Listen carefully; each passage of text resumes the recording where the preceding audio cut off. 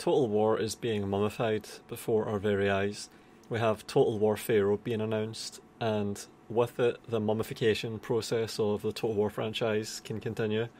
And I think that's a pretty good analogy alongside the one that's provided, which is a dung beetle pushing a ball of shite around pointlessly, which might be a metaphor for CA pushing shit around with this franchise.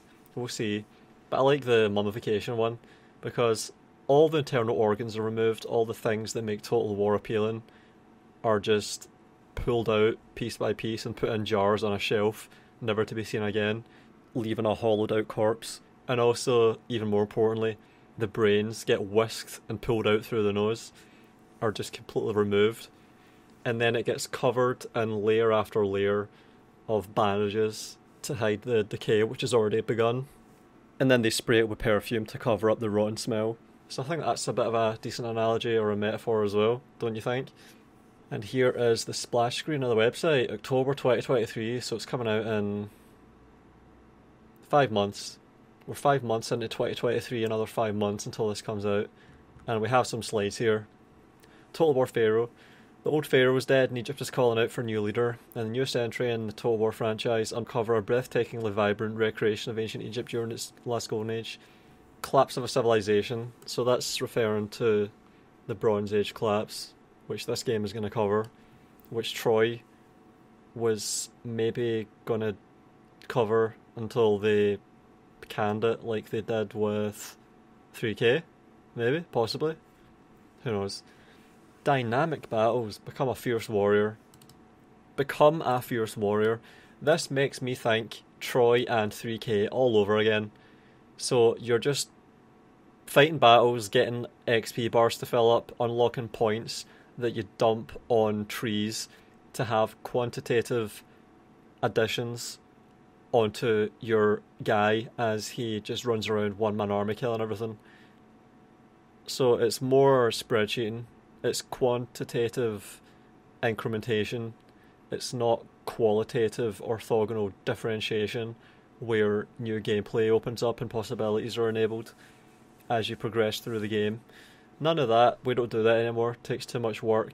People are too dumb when they play this game to be willing to explore that. They need to just have numbers right in front of them. That's what it means to play games now. Yep, this makes me think Troy and 3K and Warhammer all over again. Become a fierce warrior. No, that's not how this works. We're not fighting duels in an RPG. These are armies. Fuck's sake, do you learn? Or brilliant tactician. Alright, we'll see what tactics are possible. In a week, I'm going to be looking. I'm going to be ready to see the gameplay reveal in a week. And I'm going to be scrutinising what tactics I see are possible in this game. And we already have Troy and we have 3K to compare it to. We already know how those games play. And those are historical games.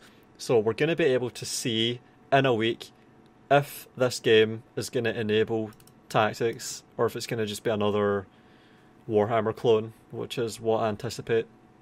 Happy to be proved wrong, not expecting to be proved wrong at all. All the evidence suggests that I'm not going to be proved wrong whatsoever. I'm going to be completely on the mark, again, just like I was with the Sieges and Warhammer 3 when I looked at that trailer and saw then that they were just taking that tower defense shit and porting over to the Sieges in the base game, the main game, and I was completely fucking right. A year early, it was so obvious. I said it, the other YouTuber shows didn't say it.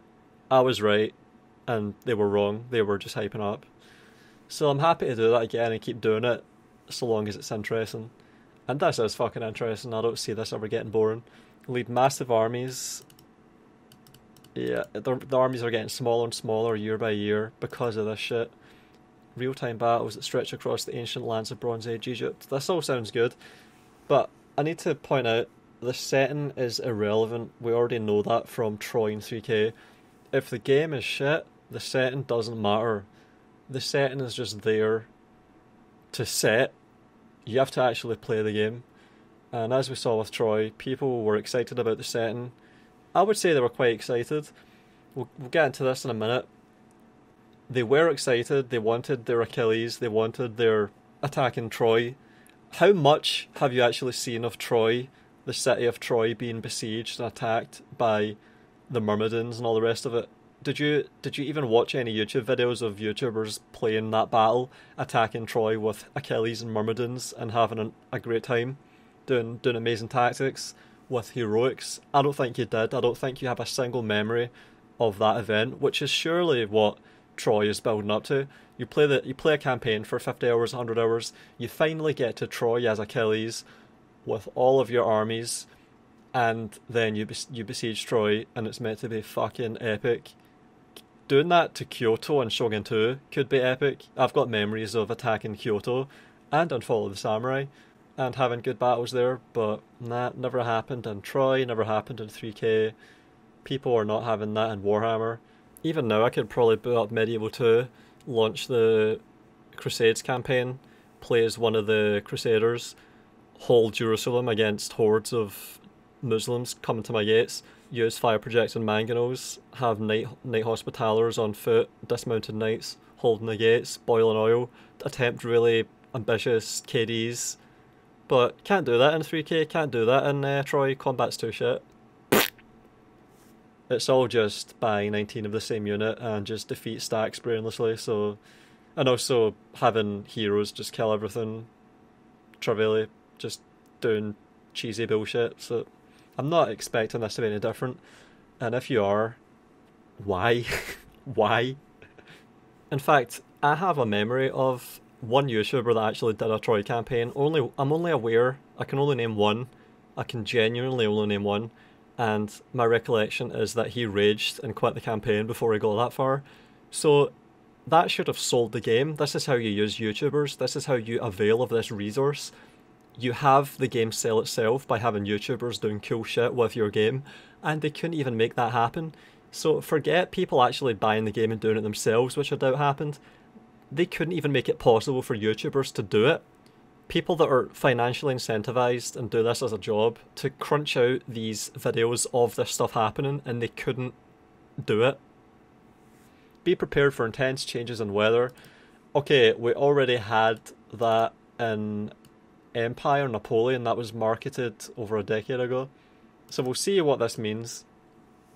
Dynamic weather in battles. I think we had that in Empire Napoleon, that directly impact your chances of survival on the battlefield and utilise the threat of fire, which can engulf... We had fire in 3K, that was also in Attila, that was what Attila was marketed as, a big dystopic end of the world scenario, when the hordes from the steppes sweep over Europe and destroy what's left of the Roman Empire.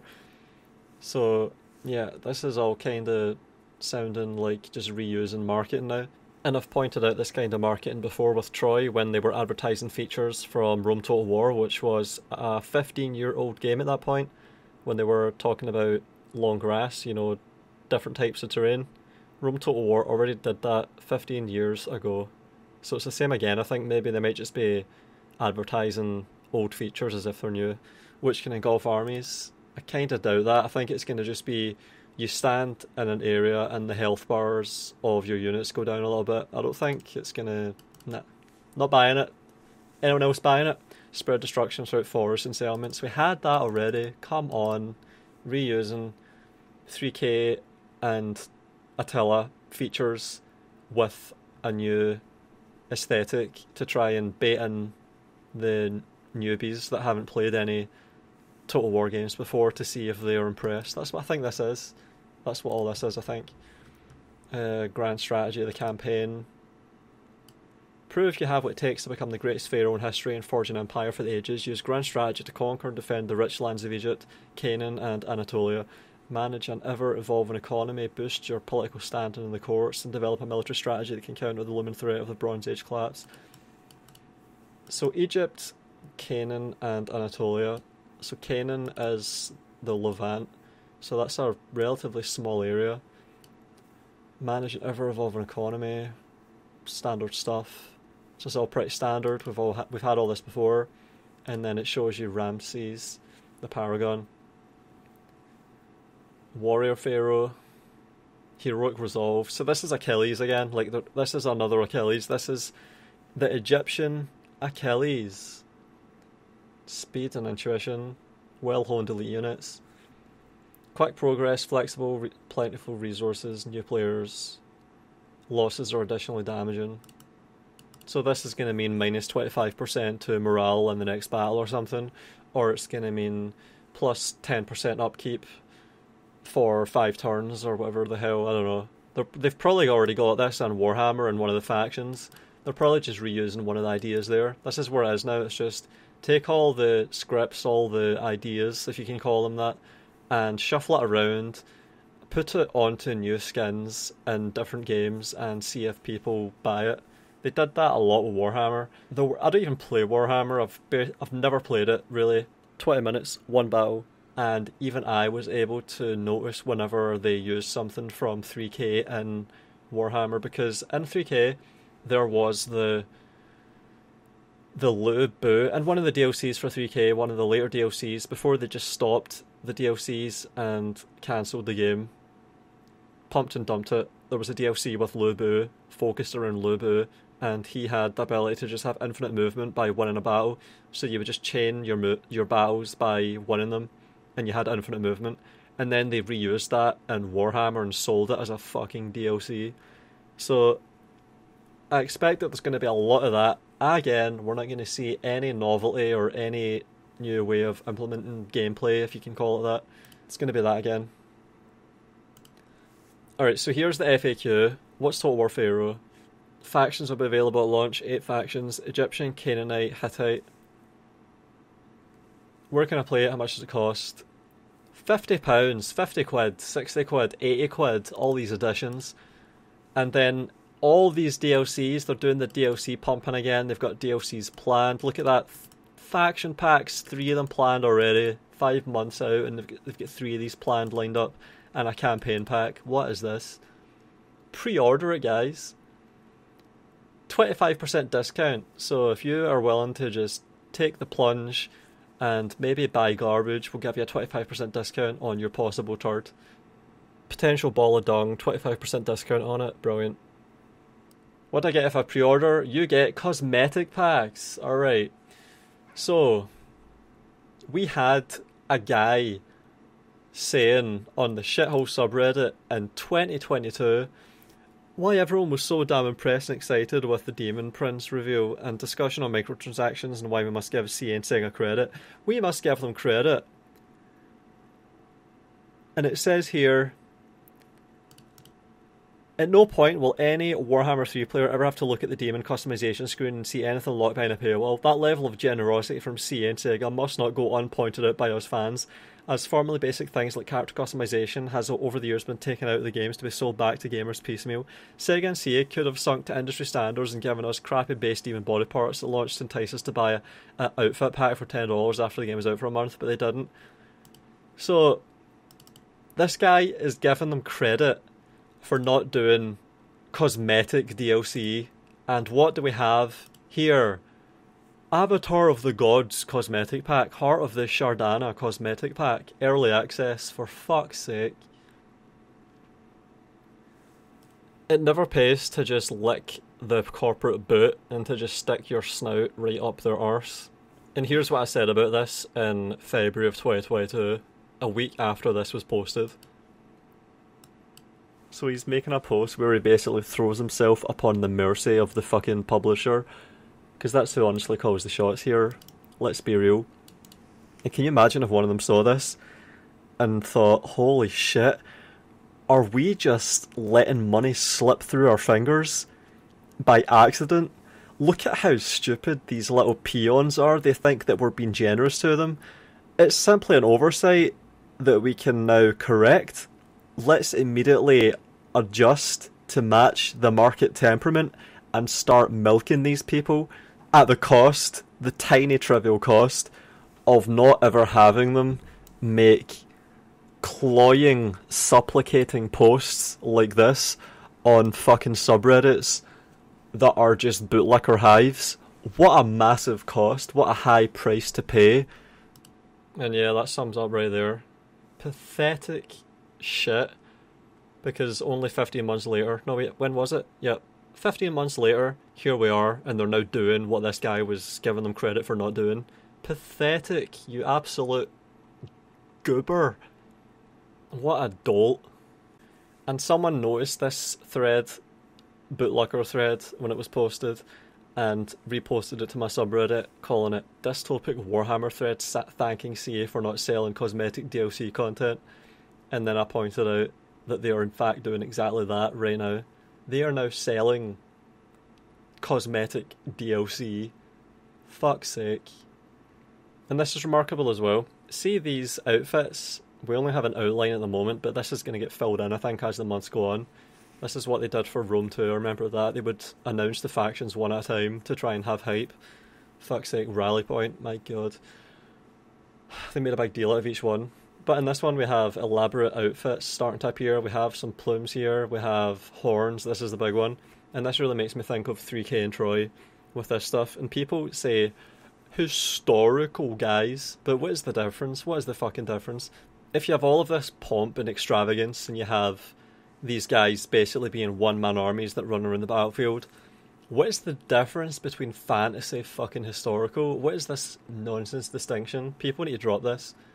I'm already seeing this being billed as historical, as if that's somehow a good thing.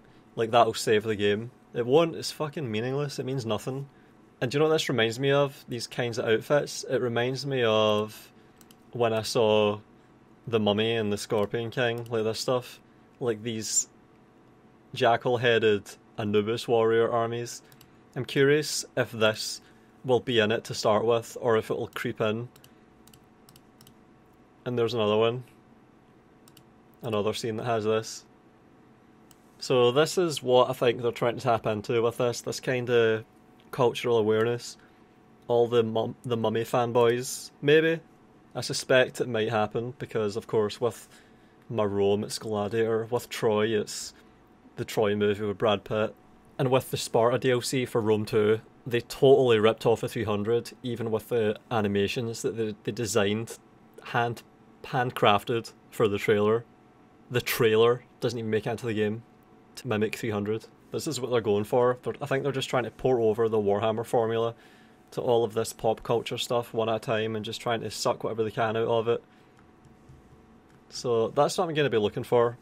I'm going to be waiting for the gameplay video, and I'm going to be analysing the gameplay when the time comes, and I'm going to be trying to see just how much this resembles Troy or 3K or Warhammer. And in any ways that it does, I'll be pointing out, and if it seems like they're trying to achieve an actually good game here, then I'll point that out. But I think they're going to just be doing what they've been doing for the past decade, and are just pushing shit around, trying to get anything to stick. Or, as my analogy went, the franchise is dead, all that remains is a desiccated corpse that's had all of its viscera, all of its substance removed from it, and its soul is gone, if it ever existed.